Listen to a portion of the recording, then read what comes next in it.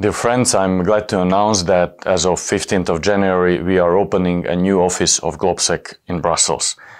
This is a new chapter for GLOBSEC since this is the first office that we are opening abroad.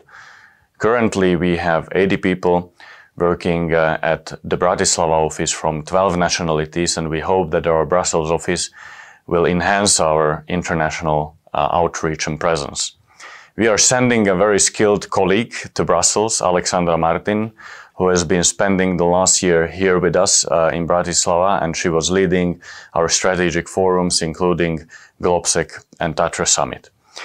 The goal of the Brussels office is to bring the Center Europe closer to the debate on the future of Europe. We want to be part of the core of these debates. Second, we want to enhance our cooperation with Western European think tanks, institutions, governments in Western Europe and Brussels-based institutions. And third, we want to bring a constructive voice of Central Europe to Brussels. In the upcoming years, you will see more events, more initiatives and more projects facilitated by GLOBSEC in partnership with other think tanks in Brussels, and we hope that Bratislava and Brussels office will enhance our international cooperation. Hello everyone. I'm very pleased to share with you the good news from Bratislava abroad at the end of the year. As of mid-January, GLOBSEC will open its first office abroad in Brussels.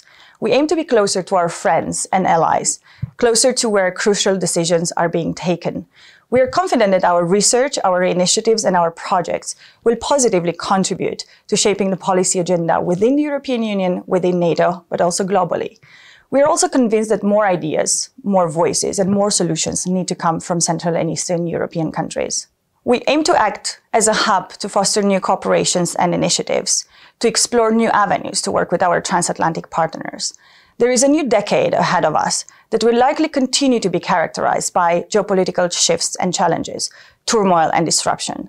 But there will also be opportunities to address climate change, to tackle social inequalities, to use tech to make our societies more competitive, more resilient, and more innovative.